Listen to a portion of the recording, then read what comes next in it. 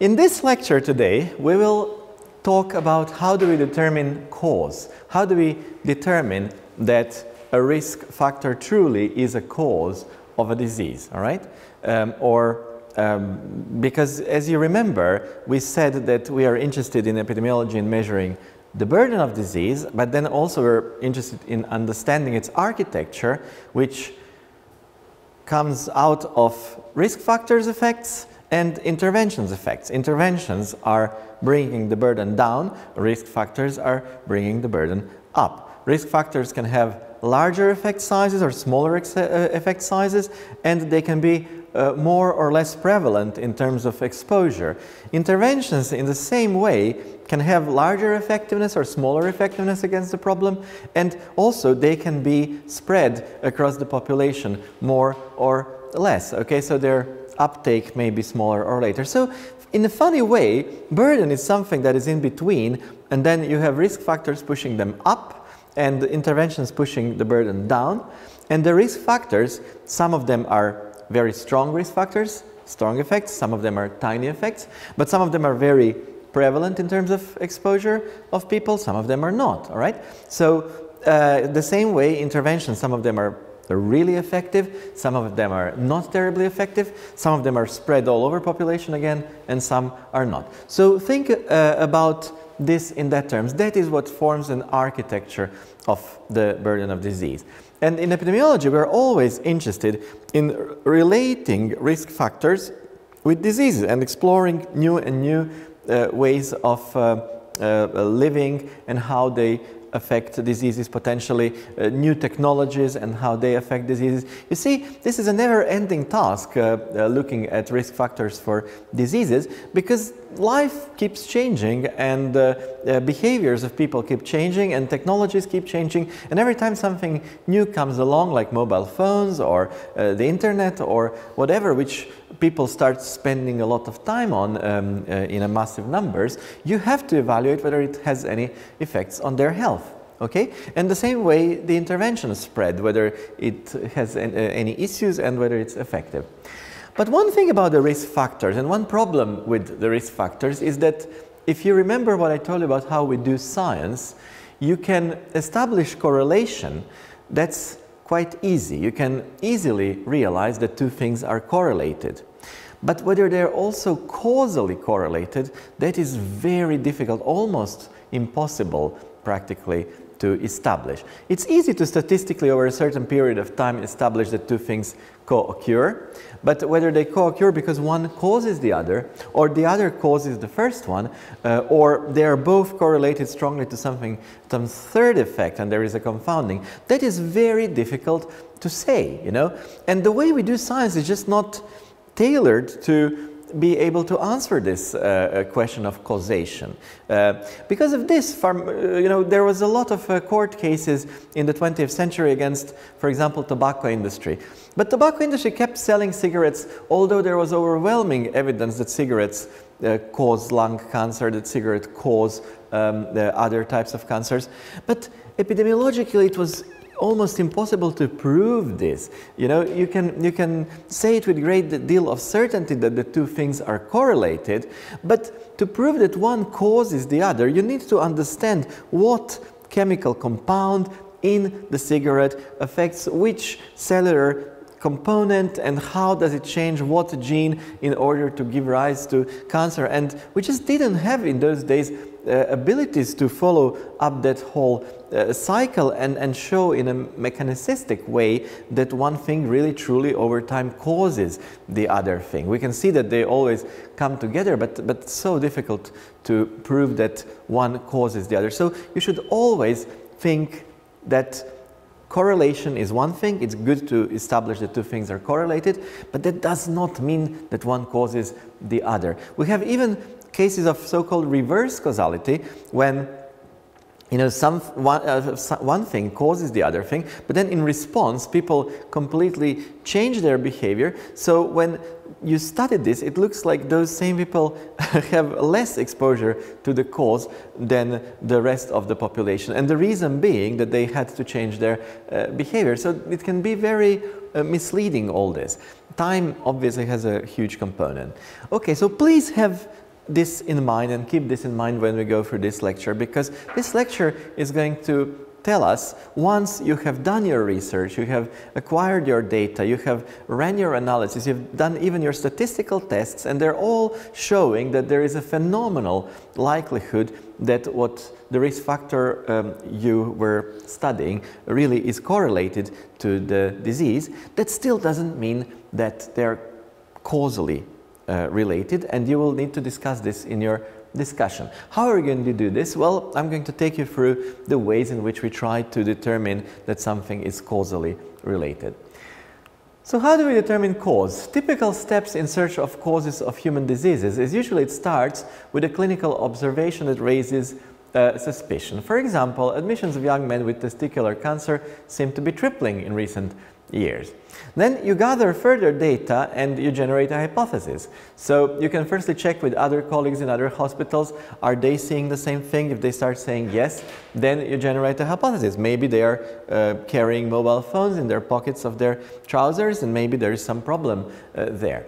Then what are you going to do? You're not going to start doing a cohort study, because it takes 10 years and more people may get the disease. You're going to firstly do the quick and cheap case control study. You're going to gather cases from several hospitals, and you're going to gather the match controls and look for the difference in exposure, all right? Then you're going to do the cohort studies to obtain more reliable evidence. You're only going to start with those that do carry mobile phones in their pockets and take the other group that don't carry this, and then you're going to go into the future and follow them up and see the difference in incidence of cancer. We said that that is much stronger design, especially if you can take only those who carry it, randomize them, and half of them stops doing it and the other half still does do it, then you can be quite sure that something's going on there, all right? And finally, this is the last step, the trial. So the cohort study would identify those exposed, and those exposed follow them, and finally a randomized trial would randomly remove exposure in exposed only and follow the outcome. You know, if you start with all of those who are exposed, randomly remove half of them from exposure, and you see that there is a difference, that is the strongest possible proof that that was also the cause, all right? Now, as I said, association does not imply causation, and you can have reverse causation. This is an example of strong linear association. This is how our brain likes to think about things. You know, you increase one thing, you will see the increase in other thing proportionally, right? The trouble is that in biology, very rarely we see anything even remotely similar to this, because of all the multi-causality and all the diversity and everything that's happening, we usually see something quite messy. So this is an example of what seems to be an association, but which is a weak linear association. But you know what? Add one dot here, and it looks like a complete mess, you know, no longer. So one more data point. You have 1, 2, 3, 4, 5, 6, 7, 8 data points. It looks like a weak linear association. You add one data point here or here, it looks like a complete mess, all right? So very easy to bring any logic of correlation down. This is what no evidence of association looks like. No matter what X is, Y seems to randomly be anything else. They don't seem to be influencing each other, those two things, all right? Now, this is an evidence, obviously, of weak inverse association, but add one dot here, and again, it's nothing. And this is an evidence of strong inverse association. So you may have association in biology where one thing goes up, the other thing goes down. And this is the problem. You don't know what kind of association to expect. In biology, we rarely have just plain linear things. Many times we have relationships which are non-linear, and they may be exponential, there may be going up very fast and then they plateau, or they may have thresholds, so you go up and then there is a threshold, and then you go up again and there is a threshold. You don't know how things work in the body, so you can't assume what the relationship is going to look like. You can just plot what you're seeing and then make some inference. All right, so there are many types of true biological associations which you can't predict, and you just need to look at your data and let the statistician tell you what this looks like. Is there an association or not? Now, what types of causal relationship can we encounter in our research? We can encounter relationships between risk factor and a disease where the cause is both necessary and sufficient to cause a disease. Do you have any examples of this? So flu virus is certainly necessary to cause flu. You can't get a flu if you don't get a flu virus. But is it sufficient to cause a flu? Lead exposure is certainly necessary to cause lead poisoning, but is it sufficient, or do you need susceptibility as well? Excessive exposure to sun is certainly sufficient to cause melanoma, a type of skin cancer. But is it necessary? You can get melanoma for all sorts of other reasons. Whiskey is sufficient to cause alcoholism, but it's not necessary. You can get it from any other alcoholic drink. But there's also psychological, psychosocial, economic issues as well involved. Chromosomal rearrangement and Down syndrome. This is one of the very, very rare cases which I can think of where if you have a chromosomal rearrangement that is necessary to cause a Down syndrome and it's sufficient at the same time. So very rare are the cases where you have a cause that is both necessary to cause a disease, you cannot get the disease without the cause, and it's sufficient on its own to cause a disease. Very often all sorts of other factors are in the play, personal susceptibility, thresholds, all other mediators or facilitators, and you know, they then blur the picture. If it was necessary and sufficient, then you have very simple graph. Yes, no. Disease present, disease absent. There is nothing in between, you know, perfect correlation. But you know, even many times we see people with, in Mendelian diseases, in monogenic genetic diseases, we see people who have the mutation and they should have the disease, but they don't have it. And others with the same mutation have it. So there must be a range of modifiers of this along the lines, which also operate. It tells us that this is not, so it's a necessary cause, but it's not a sufficient cause. And maybe it's not necessary. Maybe it's some other mutation somewhere else in the genome that affects the same pathway, because there are pathways and there are genes influencing those pathways. And there are many genes because there is a lot of redundancy in the body to make it more robust. So if one thing doesn't work, then there is other thing that takes over and compensates. So because of this, your results of your studies are never going to be like these straight lines and zeros and ones. That's very, very rare. You're always going to see a messy picture and then try to make sense of it, all right? Cause, can it be necessary but not sufficient? So flu virus, we said necessary to cause flu but not sufficient. BCG is necessary to cause tuberculosis but not sufficient. Cause is sufficient. These are examples of necessary but not sufficient, insufficient causes. So if you have Mycobacterium tuberculosis, then you don't have to get tuberculosis. You're going to get infected, but many people are infected. Billions of people are infected, but not billions of people have tuberculosis. Obviously, there's all sorts of other things that need to happen for it to become active, right? Flu, the same thing. Someone can be coughing, but you don't necessarily get the flu, but you can't get it without those two agents.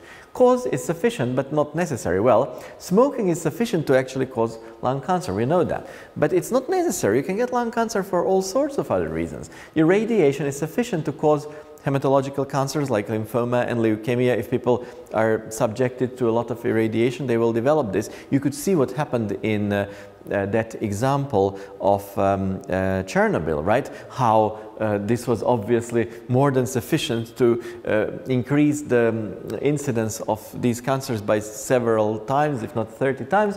But that's not necessary because there was always some baseline incidence even before that event, right?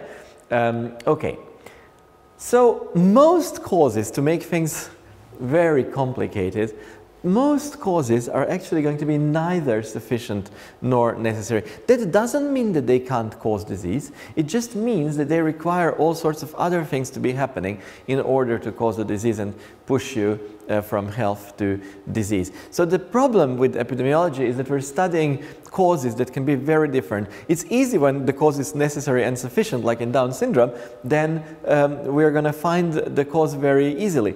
But what when you have a cause which is a true cause, but it's neither sufficient nor necessary? So how can we then prove that this is really the cause? Because we're going to get very messy picture. Whatever we study, we're going to get messy picture. And how do we prove that this is really a cause? Well, this is cigarettes per day versus incidence of lung cancer. You can imagine how many court cases have been raised in the United States in the 1940s, 50s, 60s, 70s against the tobacco industry. People were asking for compensation for them, but they were always defending themselves in the courts because they would invite some statistician or some expert who would make a case that you cannot prove beyond reasonable doubt in the court of law that the cigarettes caused the cancer. There was always a chance that the cancer could have developed without the cigarettes. So it was impossible to prove the cause because there's always part of people who would not get it, and you can't prove in any individual case that this happened because of the cigarettes. And then if you can't prove it beyond reasonable doubt, you cannot hold anyone accountable, all right? So look what we had at the time, what people had at the time as evidence. Well, the number of cigarettes per day and incidence of lung cancer. I mean, to an experienced researcher and statistician, this looks like a very strong correlation. So correlation is very strong, very apparent. There's nothing here, there's nothing here. The more cigarettes, the more the incidence. But is it causal? Is it causal? Or do these people also drink coffee and it's the coffee that causes lung cancer? All right, so very difficult to prove. And based on this, in 1965, realizing this massive problem, Bradford Hill started developing his criteria of causal inference. So what kind of reasoning, logical reasoning, can you use to infer that something must be causal beyond reasonable doubt? All right? And let's see what these criteria are. He said the first criterion must be temporal relationship. Why? Because the cause must precede the effect. You know, if the effect was first in time and then cause started to act, then that couldn't have possibly been a cause. So this is the first thing. He said temporal relationship, cause must precede the effect. This is the only Bradford Hill's criterion which must be present if we are to establish causal inference, but it's at the same time the weakest criterion. So it is the only one absolutely necessary whenever you have a truly causal relationship. This is the only criterion which is absolutely necessary, but at the same time it's also the weakest because all sorts of things have preceded the effect. And then you see this is the overweight, obesity, and hand hygiene compliance. You can put anything in the graph and it's going to look like it's correlated. But so remember, if I ask you which of the 7 Bradford Hill's criteria is the only one that absolutely needs to be met if we are to assume causal inference, it's temporal relationship, although it's the weakest at the same time. It's so non-specific, all right? Now, the second one is the strength of association. That one is really a good one to have. Look, maternal age, a child with Down syndrome, remember this, how the relative risks go up. So the strength of the association is captured with a risk measure called relative risk, which we have studied already, all right? So relative risk is measuring the strength of association, the size of the effect, okay? So when the effect size which is captured by relative risk or odds ratio becomes quite large, like more than 3 times, causal relationship becomes increasingly likely. Why? Because the body is so complicated, it has so many compensation mechanisms, there are so many effects playing that the pictures are always blurred. So when you get a truly large effect size, that's very unusual because of all these compensatory mechanisms. And that usually infers that there must be a causal relationship. So, so most true causes are actually only having effect sizes of 1.2 to 2.0. So most effect sizes for risk factors that are being explored, you're going to see it to be in the range between 1.2 and 2.0, simply because no matter what effect on the organism anything has, the body will always find ways to compensate it somehow, and then the effect is not going to be that strong as you would expect. And then depend on the ability of body to compensate, you will obviously have a reduced risk, all right? Now, the third one is dose-response relationship. This is a very useful one to have to infer cause. So, increase in exposure leads to increase in disease. But you have to be cautious because confounding is still possible and thresholds for disease are still possible too. So what does all this mean? You can see here the mortality of naval Korean War veterans in the United States according to their radar exposure. So they were looking at very, very large numbers, 19,000, 16,000, 3,000 with low exposure, intermediate and high exposure. And they looked at the total death rates, you know, exposure, development of disease, so morbidity, specifically for cancers, and then specifically for lymphoreticular cancer types, all right? So, so look how you can see that these people with low exposure had 1.03, then 116, but 306. So in each of these categories, the first and the second group seems quite similar to each other, but the high exposure group seems to be very exposed. So when you have the dose-response relationship between the you know, some effect and the risk factor and the effect, that's always a good indicator that there must be a causal relationship causing it. But as I said, be careful because it could also imply some sort of confounding which is happening in the background, and also that you can have this picture blurred because you may need a threshold for disease. So for example, in this case, you can see that low and intermediate exposure don't really seem to have much effect, only when you get the high exposure. So you may not see the linear growth, stepwise growth, which you would want to see. You may see nothing, nothing, nothing, nothing, and then suddenly a very high effect. So that would not be the dose response. That would just be kind of like the threshold style effect, okay? Right, now replication of the findings is extremely important in science, extremely important. So many associations were not believed at first. Like Barker's hypothesis is a really good example. Sadly, he died in recent years. I've actually met him and known him, had an opportunity to talk to him about this. So he thought that prenatal and intrauterine causes, so anything that happens to you in utero can then have an effect on a very late onset diseases. And actually it makes sense because when you think about it, whether you are, when you are growing up in the womb, whether you're getting a lot of energy and support and nutrients to build your cartilages or to build your bones or to build your various organs, of course, over time you will wear out your capacity, mutations will start to accumulate, and then the first things that are going to start showing and displaying symptoms are your weak spots, and your weak spots may have been developed already in utero during your early development, and each one of us have our own weak spots from that period,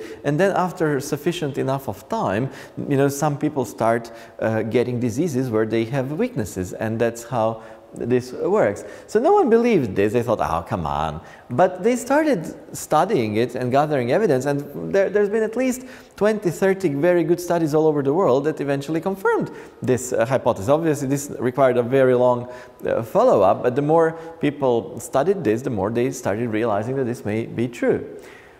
Then biological plausibility. This is something that is a very interesting but very weak criterion, unfortunately, because once you see association between a risk factor and disease, which was unexpected, simply, you know, you measure everything, hypothesis-free science, and suddenly you see association between a risk and disease, and you say, oh, I know why this may be, because this gene is known to be involved in this protein, and this protein is known to be involved in this organ, and this organ sometimes gets affected in this disease.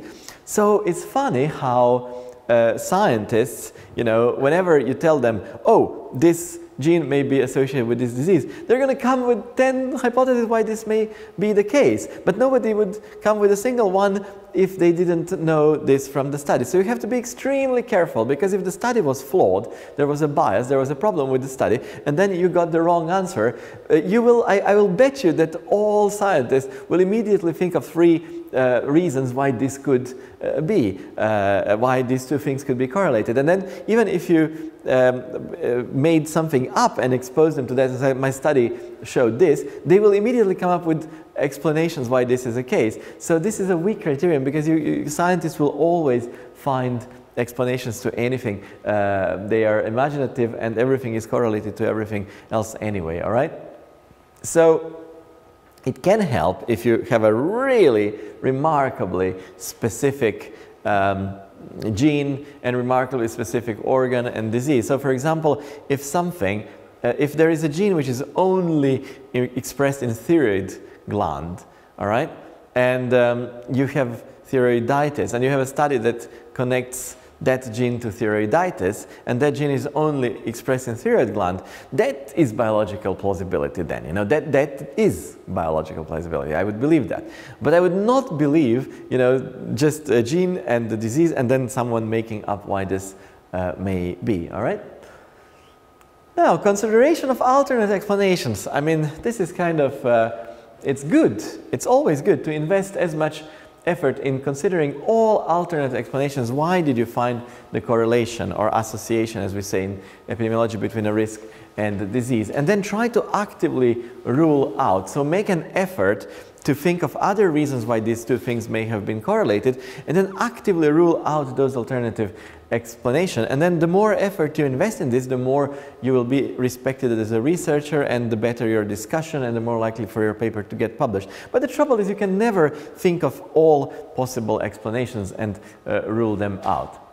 Now, cessation of exposure. This is a good one. Why is this a good one? Because that really brings us down to that randomized controlled trial design. So you start with all people who are exposed, and then some of them are stopping being exposed, and then you see that they have less exposure. So famous epidemiologist Richard Doll from the UK, Sir Richard Doll, you know, he followed up British medical doctors for more than 50 years. So obviously a very committed individual, right? And they all started at 45, and he followed them up to, I mean, no, they started earlier, but he was looking at this period between 45 and 75, and this was the cumulative risk of of cancer in smokers, of mortality rate actually in this particular graph. So this is the people who smoke throughout this entire period. Look at their mortality rate. This is the persons who stopped at the age of 60, so they stopped here. Look how their risk started, divesting from this line, and then stopped at the age of 50. Look how these people started having lower mortality, and then stopped at the age of 40, 30, and these are the lifelong non-smokers. So it is really exciting to see something like this, because this is the best possible proof that this is a cause. Because you dump the cause, you stop getting the disease, and there is no other effect apart from dumping the cause that could have then explained this much difference, all right? Because they all started being exposed with the cause, and then it's the only difference between them all was that some of them were dumping the cause, and by dumping the cause they started having less disease. Now someone can say, but there may be a confounding, maybe they were dumping the cause because they were also changing something else. They moved house, they divorced, they this, so maybe that's the problem, the moving house, the divorcing, the something else, so you can never be completely sure, but this is the best thing we can do in epidemiology, all right? Specificity of association is my favorite one, really, because let's say that you have an epidemic of severe food poisoning in your hospital, and you're trying to gather data on the affected, and you realize they were all, let's say this is somewhere in Guatemala or somewhere, they're all younger than 40, they are all Caucasian, they're all presently traveling, and they all stayed at this very funny hotel, that is going to tell you that the cause must be in that hotel. Why? Because it just, there is a specificity, there is a very unusual exposure which is staying in this particular hotel, which was present only in a tiny minority of people in the population. And then there is a very unusual outcome, which is that they all got food poisoning, so very small group of people. So when you have an extremely rare exposure and an extremely rare disease being correlated, that's a really good causal implication. For example, you remember the chimney sweepers that were very, very important because everyone had, had fire in their home for heating, so everyone had chimneys. You can still see them all over Edinburgh. There's one there, with everyone in the home having their own chimney. So chimney sweepers were important, but they were getting testicular cancer. So that was a very bizarre association in that kind of unusual occupation and that kind of unusual cancer. So that's a specificity of association, very unusual, two things being correlated. That's always a good sign that there is a cause there. And then finally, consistency of findings. That is the last criterion, and that is the criterion. So that is the most important one. So if you are asked in the test or in the exam, what is the most important criterion for causal inference, and how do we move from lack of knowledge to knowledge? It is through consistency of many observations. So to make an eventual ruling on causality of associations, we have to look at all the observed data and findings and looking whether they all fit together in a coherent story, and if any examples where they don't fit can be somehow explained, and only over a longer period of time through accumulation of evidence from many groups who were doing the same research in many different places under many different conditions, using many different study designs, many sample sizes, many approaches, and it's always getting the same answer. Only then can you establish or conclude or make a decision that this is a causal relationship. Because as long as you don't have this accumulate, never ever trust a single study. So thinking about the importance of different criteria, temporal relationship is the only one absolutely required, because sometimes something really is causal and there are no consistency in findings because of some reason that is difficult to understand. So temporal relationship is the only one absolutely required, but it's at the same time the weakest of them all. Excluding alternative explanations or biological plausibility, we said that that's very nice, but history proved them both to be very, very weak. Dose-response relationship, strengths of association, so relative risk, and replication of findings usually do indicate causal relationship, but you always still need to remain cautious about the confounding effects, all right? And specificity and cessation of exposure, they are very strong and very indicative of cause-effect relationship. So this is the weakest, the only one really important, but the weakest. This is a little bit better, but very, very weak still. This is good, this is better.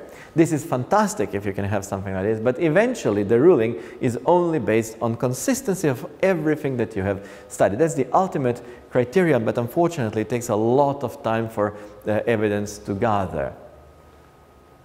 So, if I ask you among the following criteria for causal inference, choose the one which is most helpful in determining the size of the effect of a suspected risk factor on a disease. That is clearly going to be the strength of association, right?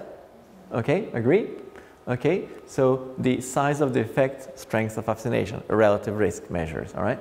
Or among the following criteria for causal inference, choose the only criterion which always has to be satisfied, the only criterion which always has to be satisfied when there is a true cause-effect relationship between a risk factor and the disease. So clearly that's a correct time sequence. It's not the any of these other ones, because sometimes there is a true relationship but you cannot establish that there is a big strength. There's some true causal relationship with a tiny strength of association, some tiny effects but still true effects, all right? And among the following criteria for causal inference, choose the one which is most helpful in making a definite judgment on cause-effect relationship between a suspected risk factor and a disease. This is clearly consistency of association, all right? So once you accumulate enough evidence. Now, what is all this? I'll tell you. These are some creatures living deep in the sea, all right? So, or the oceans. So my first mentor, a very old, very nice Professor Cvjetanovic, he was leading the infectious disease cluster in World Health Organization in Geneva, and you know, through some of the most successful period of vaccinating the world. He was a wonderful, wonderful person and my mentor, and he was probably 50 years older than I was. He retired long before I even started, but we met and he was very keen to give me some good advice in choosing my career. I really, really liked the man. So he taught me all I needed to know about science and epidemiology through one simple story. He said that somewhere we were sitting next to the Geneva lake and having lunch, and he said, you know, let's say that somewhere deep down in at the bottom of the Geneva lake there is a bunch of creatures, and they were only, you know, living at the bottom, rock bottom, in the darkness, and never thought of anything more than that. And then there was one creature that one day decided to swim upwards rather than just crawl down the bottom. So they swam upwards all the way to the top and got out and realized that there is a blue sky and the sun is shining, and this was incredible because they knew nothing apart from darkness. And they were like, wow. So they went down and told this to everyone, and no one believed them because no one's seen anything, such a thing before. No one's heard of it either. So, but this kind of got one other creature interested, so interested enough to swim upwards themselves and check. And it was night and it was starry, so they were like, oh my goodness, look at these dots all over, and look at this big shiny dot, and this is beautiful. What in the world is this? So they came, and this was a completely different story. They said like, oh, there is an end to our world, but it's not blue or shiny. It's tiny little dots, and then one big one. Very interesting, you know. So this was completely the opposite of what the first one saw. So this really got the third one interested, and they swam up, and it was rain and clouds, and flashes of light, you know, and the thunderstorm. And they're like, oh my goodness, and went down and said like, no, it's not blue, it's not dots, it's gray, and there's water and pouring, and there is some flashes of light. And everyone was like, what in the world are these people talking about? I mean, this is completely ridiculous.